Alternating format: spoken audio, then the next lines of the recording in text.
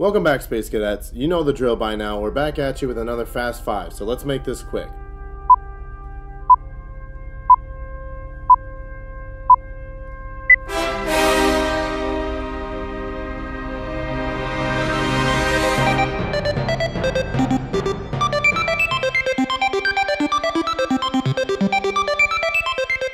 Welcome back, Space Cadets. We're a little late, but here is our final single movie review from the Marvel Cinematic Universe before we launch into Avengers Infinity War with you.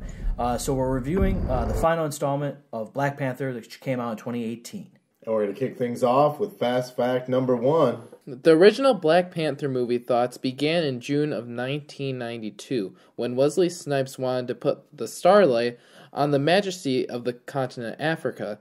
Snipes disagreed on how Hollywood had been portraying the continent, and he believed that the Black Panther could be the noble hero that could show the great history of the African kingdoms. Unfortunately, this project had been put on hold for many reasons, causing it to be released just this last year. And once again, with Fast Fact number 2. So Black Panther, the original character, was created by Stan Lee and Jack Kirby. He first appeared in 1966 in the Fantastic Four number 52. In that same issue, he single-handedly defeated the Fantastic Four in their own comic. And we're back with Fast Fact number 3.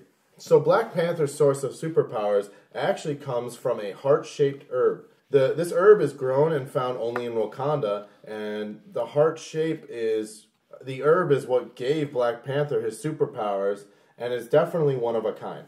Some myths say that the herb was a gift from the Panther god, but it's actually a mutated herb due to long exposure to the vibranium metal, and only a few Wakandans can use it to gain strength, speed, healing abilities, and endurance. You will be surprised at how powerful this herb is. It gifts the user with superhero senses, night vision, and the ability to hear their enemy's heartbeat. On the other hand, though, others will only be poisoned and have terrible side effects after consuming it. And once again, we're back with Fast Fact number 4. Black Panther is the first ever black superhero in mainstream comics, and has long been considered the greatest and most popular black superhero of all time. And to finish things off, we have Fast Fact number 5. So Black Panther is known in the comics for having the reputation of always defeating enemies that are more powerful than him.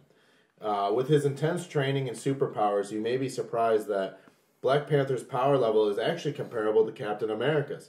He has single-handedly taken down enemies who are way more powerful than him, such as Doctor Doom and Mephisto, as well as defeated the Fantastic Four and Avengers. It is safe to say that he might be Marvel's version of Batman, with high physical strength, insane superpower abilities, and always thinking of ways to outwit his opponents. Black Panther is one of the more powerful superheroes in Marvel. So as we wrap up this review of Black Panther, again, the character of Black Panther can be anyone of royal blood.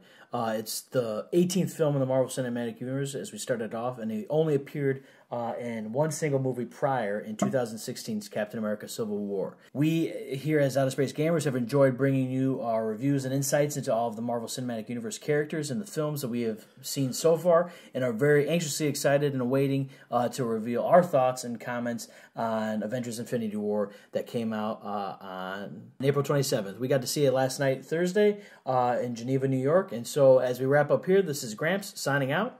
This is Octopus signing out. This is Super Saiyan signing out. We'll see you in a few minutes. Over and out, Space Cadets. What is wrong with this kid? Got him! I swear. Bobby! No delay!